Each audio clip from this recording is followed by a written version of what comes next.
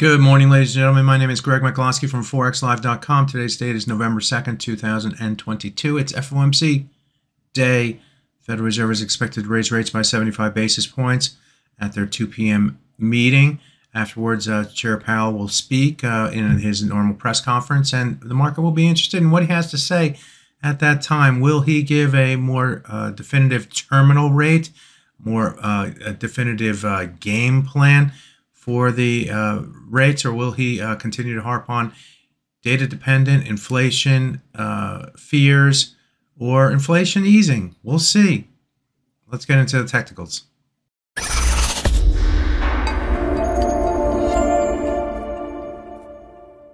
Looking at the euro versus US dollar, this is an hourly chart. The market moved above and below the 200-hour moving average. That's the green line in this chart over the last few trading days. Prior trading days, I should say. In trading here today, we did see a bounce, a little bit bounce higher here back into this swing area. This swing area kind of goes back in time here, so it's not just over the near term here, but it runs between the 0.9896, let's call it, or 9898, let's call it the 0.99 level, and the 0.99258 level. Also near the high of that range is the 200-hour moving average, which we fell below yesterday here after coming up to it right here, moving above it, then using it as support, and then falling back to the downside in the U.S. Trading yesterday, and stay below that level, closing down through here. Again, we saw a rotation back to the upside, and we are trading nearer that 200-hour moving average, also near the downward sloping 100-hour moving average, which comes in at 0.99309. So needless to say, through the FOMC rate decision today, getting above these moving averages would be the would shift the bias back to the upside for the euro versus US dollar. So pay attention to those levels. On the downside, the close support I had earmarked at around this level right here, which was the swing low from one of the lows last week. I don't know which day it was. It also corresponds with this, more or less with this high through here. Here, admittedly, the price moved above and below that level through here, but sometimes the market always remembers the last low before a move, a directional move. In this case, it was to the upside, and that's what seemed to have happened yesterday when the price came down to this level, found support buyers against it, and saw the price move to the upside. So what does that mean for today? Well, it means that if we move below that level, that would be a downward sloping, or a break to the downside. That would have traders targeting the 50% retracement in this swing area through here, down to the 0.98056.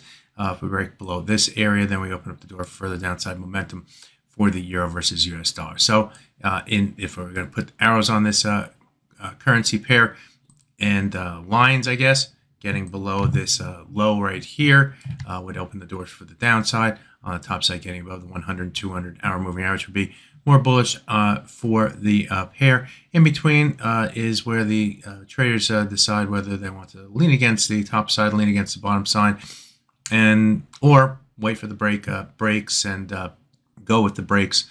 That's the trading decision that you will be making, and will be dependent upon what the Federal Reserve says at their 2 p.m. interest rate decision.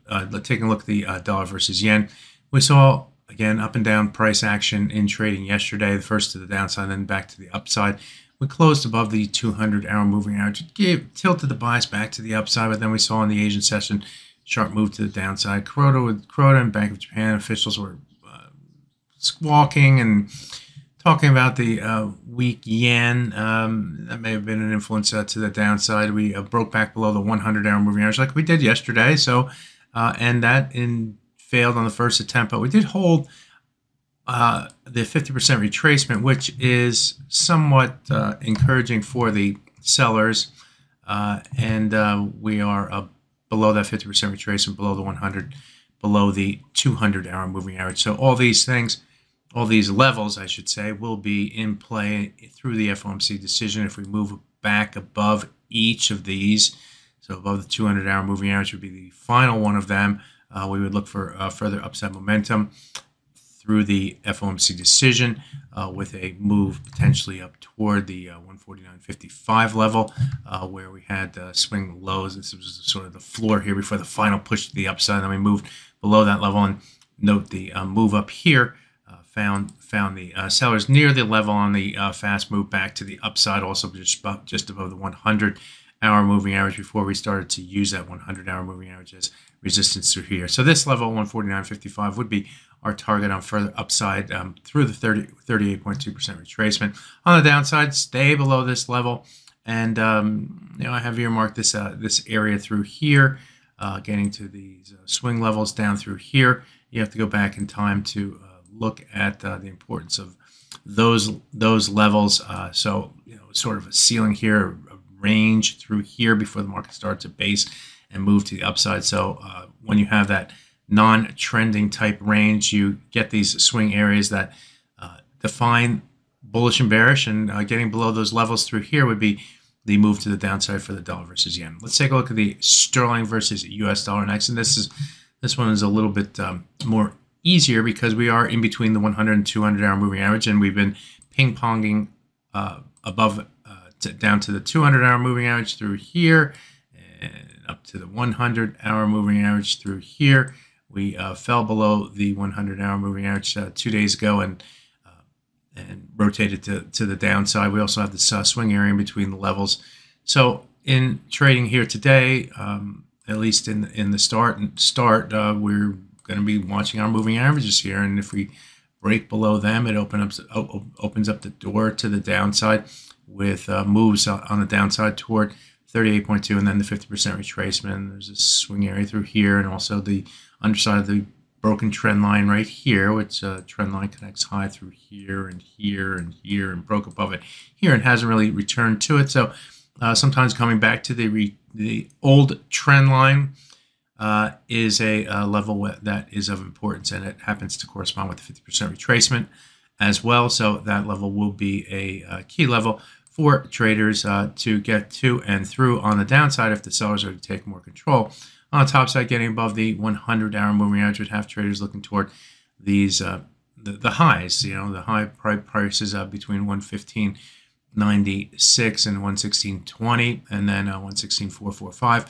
On the top side would be where the price would be going, or the targets that traders would look toward on further upside momentum. The dollar versus Swiss franc, we're seeing moves above and below the moving averages. In fact, the two moving averages are converged because the market is up and down volatile through extended period of time. When you have that and the two moving averages start to converge, it says the market doesn't know which way it wants to go, so it's going to look for breaks and then breaks through, say, swing area. So this swing area on the top side here for the dollar versus Swiss has a lot of recent, the last 2 weeks, highs that stalled the rise, and it also corresponds with the 61.8% retracement right through here of this move down from this high to the low right here. So there's a couple reasons why that, more than a couple reasons why that if we move to the upside, that would be a target area, and we would have to get above that area to increase the bullish bias, and then we'd look toward this swing area up through here, where again we have a number of different highs that came through here, broke above it, and then reestablished the level here before rotating to the downside. So clearly on the top side, we probably had the 50% just because it's a 50%, and then 61.8 in this swing area and this swing area up here would be the targets on the top side for further bullish, a more hawkish Fed. On the downside, we would look for staying below the 100 and 200. Probably look toward this swing area where there are, again, swing areas defined by a number of different swing lows or swing highs coming into a specific area, and that is definitely the definition of this area through here. So getting below that level would open the door for further downside for the dollar versus Swiss, and we'll look down toward the low prices that we saw in last week's trading as an ultimate target for this currency pair. But traders looking for the shove, looking for confirmation in that currency pair. We'll see how it all pans out. So there's 4 major currencies and pairs in about 10 minutes. I hope you gain something from it as we look into the FOMC rate decision.